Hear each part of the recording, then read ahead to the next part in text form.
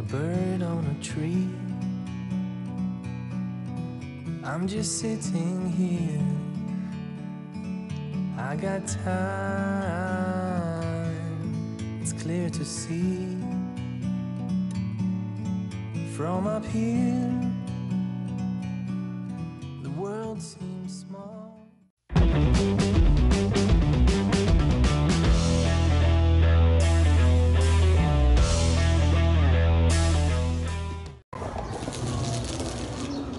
Okay yan, magandang hapon na naman sa ating lahat. Nandito na naman tayo ngayon sa aking vlog para mag-workshop ng isa sa inaalagaan kong puno. So, yung nakikita yung puno sa likod ko, yan ang i-workshop natin. So, yan ay isang XL na bougainvillea. So, ang gagawin lang naman natin dyan, guys, ay ititim natin.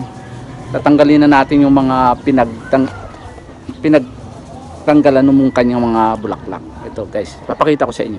So yan, tapos na guys siya mamulaklak. So tatanggalin natin yan, puputulin na natin yan. So yan yung gagawin natin ngayong araw. So tara, samahan nyo ako para i-workshop yung punong ito. So yun na nga guys, sabi ko, ayan yung ating i-workshop yung bougainvillea na yan. XL yan guys, malaki siya masyado. So nasa 4 na taon na rin yan guys sa pangangalaga ko. So isa yan sa mga una kong bonsai o una kong inalagaan bonsai. Nahan ko yan sa cemetery namin. Doon ko nakuha yan. So ang edad niya ay nasa 4 na taon na. So ang gagawin natin dyan guys ay ititrim na natin. So tatanggalin na natin yung mga pinagtanggalan ng mga bulaklak niya. Yan guys, pag imagine niyo. Then i-defoliate din natin siya, tatanggalan natin siya ng mga dahon para magkaroon ulit siya ng mga bagong dahon. Ayan guys. So samahan nyo ako guys, tara. Umpisahan na natin guys ang pag-workshop dito. Papakita ko muna guys pala sa iyo yung kabuuan. So yan yung kabuuan ng puno. So yan yung nabari niya, yung pinakapuno niya. Wasak na guys ang loob ng puno na yan, wala nang mga laman. So yung balat na lang ang bumubuhay sa kanya. Yan guys, pag mapansin niyo, yan siya guys. So yan yung kanyang front. Okay, so ito yung kanyang side. Yan siya guys. And then ito yung pinaka back niya. Yan. So tara guys, umpisahan na natin siyang i-workshop. So ang mga kailanganin ko guys pag ako nag-workshop, ito lang guys. Ito yung mga tools na aking ginagamit. Ayan. So, meron tayong cutter para sa sanga na medyo malaki na o matigas. Hindi yung medyo pamputol ng sanga, pangalis ng wire, plies, isang side cutter, at then gunting, isang pang defoliate ko yung maliit na gunting. So yan guys yung ginagamit ko pag ako nag-workshop na aking puno. So okay, tara, let's begin. It's clear to see from up here. The world seems small. We can sit together. It's so beautiful, you and me. We meant to be in the great outdoors, forever free.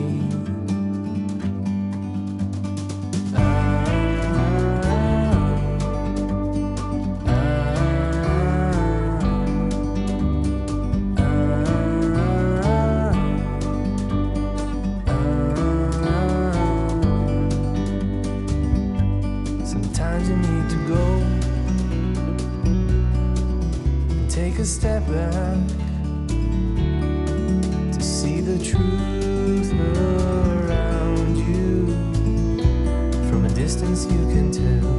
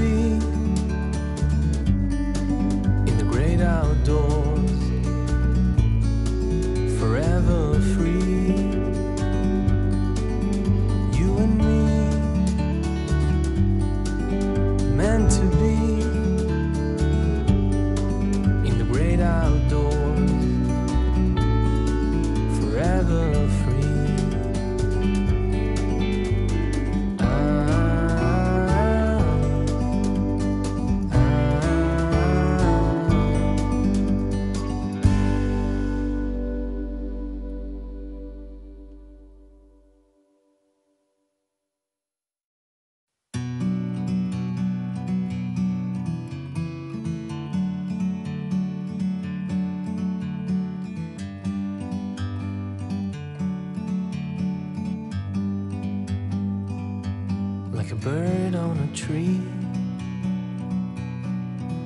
I'm just sitting here, I got time, it's clear to see. From up here, the world seems small. We can sit together, it's so beautiful, you and me. We meant to be in the great outdoors, forever free.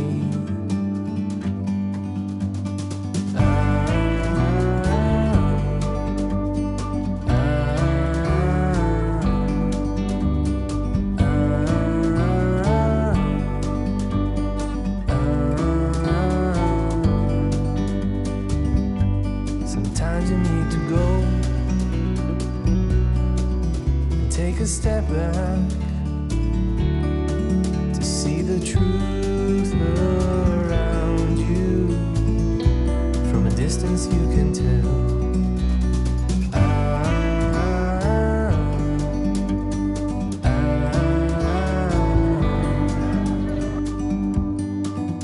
You and me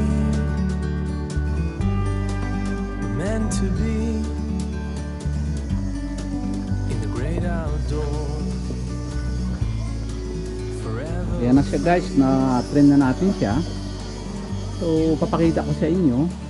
So yan yung kinalabasan ng matapos natin siyang mat-trend. Natanggal natin yung pinaka mga excess na sanga niya na hindi na kailangan, yung pinagtanggalan ng mga bulaklak.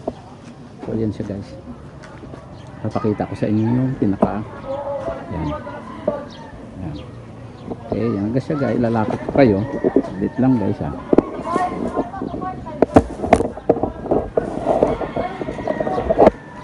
So yan, lapit ko kayo siya guys. Yan. So yan yung pinaka front natin. So yan guys yung front, at ayan yung pinaka fold yun ng puno natin, yung ating bougainvillea bonsai na XL. So yan guys, ayan yung pinaka puno niya, yung pinaka nabari niya. Yan. So paangat yan guys, pag mapapansin nyo sira na guys ang puno niyan, wala nang laman ang mga loob. So yan guys, makikita nyo yan, paakyat. So yan, hanggang sa pinaka yung apex natin. So siguro guys, ang sunod natin gagawin mamaya ay tanggalan natin ng dahon. Magtanggal tayo ng kunting mga dahon niya.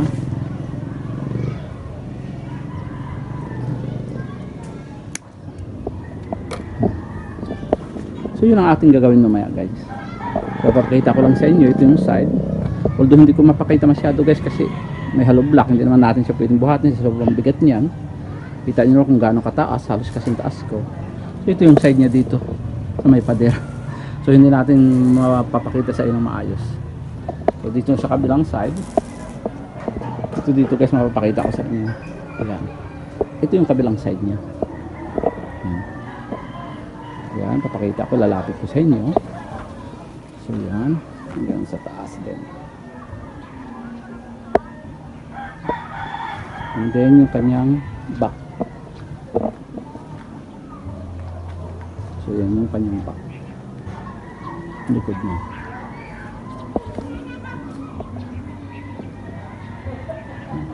Hindi ko kayo mapasok dahil maraming mga puno dito sa likod niya. So papakita ko lang sa inyo ng so ganyan. So tara guys, mag-defoliate tayo o magtagal tayo ng konting yung mga dahong magulang na. Okay, sa litat at iayos ko lang kayo dito sa tripod niya. Okay, so yan guys, tanggal tayo dito ng mga dahon tulad yan. Iba lang guys, hindi naman ganun kaano.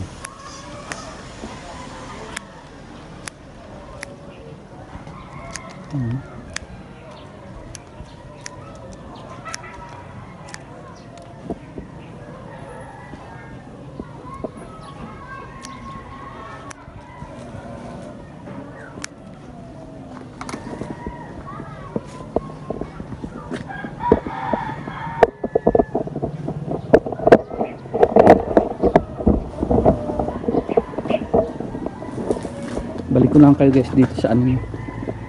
Lapit-lapit ko lang kayo ng konti.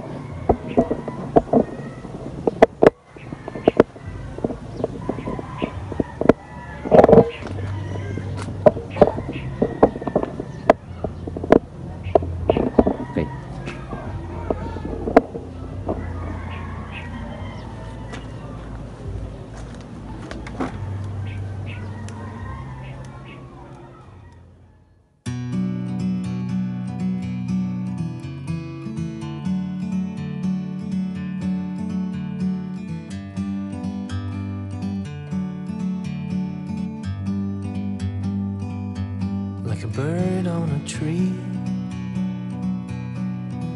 I'm just sitting here. I got time, it's clear to see. From up here,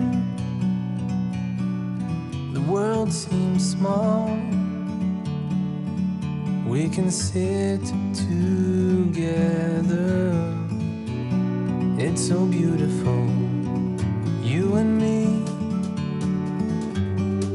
We meant to be in the great outdoors,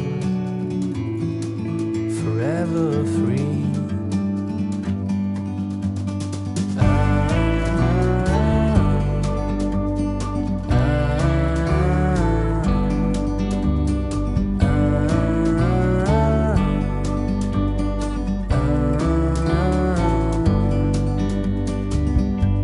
Sometimes you need to go and take a step back to see the truth around you. From a distance you can tell.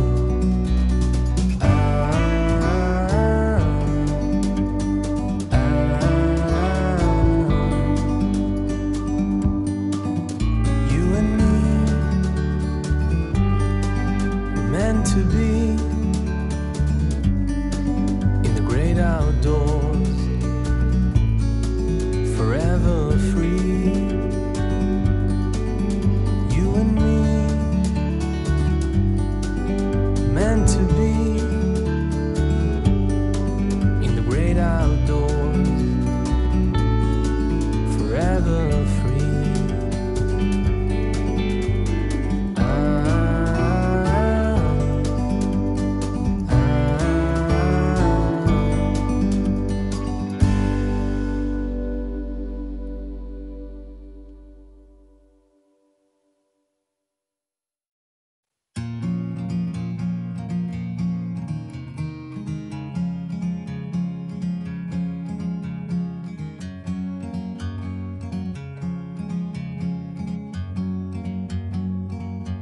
Like a bird on a tree,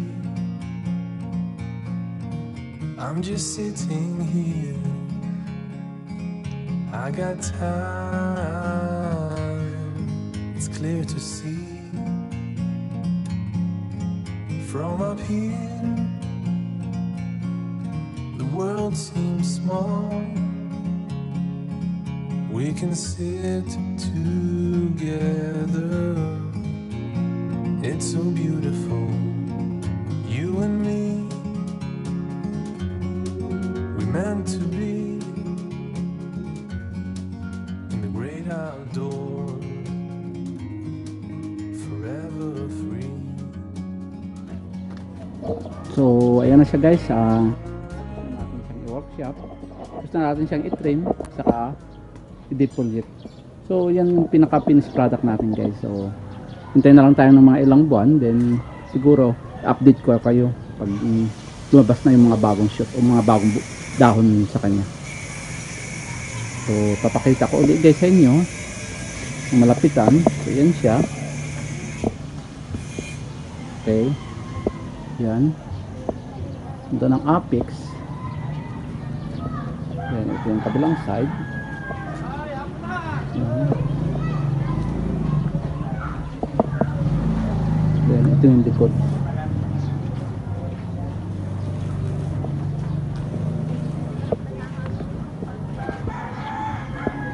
Ayan siya guys.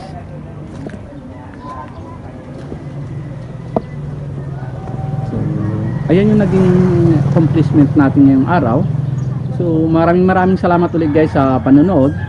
Sana may nakuha kayong panibagong kaalaman o teknik sa larangan ng pagbubonsai. So ayun lang kaya kong ano sa inyo, dahil ganun lang ako mag defoliate o mag trim ng aking mga bougainvillea. So mayroon pa po tayo, papasilip ko sa iyo yung isa ko pang bougainvillea. Ito, so, hindi ko yan na i-vlog guys, yan, gin-workshop ko na rin yan, and then nag-trim din ako at nag-ano rin, tinanggalan ko rin ng dahon.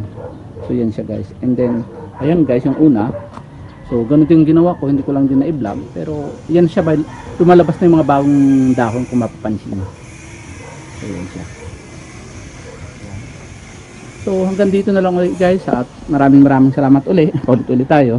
So hanggang sa susunod na mga video ko, sana hindi kayo magsawang panoorin ito at suportahan yung aking vlog. So hanggang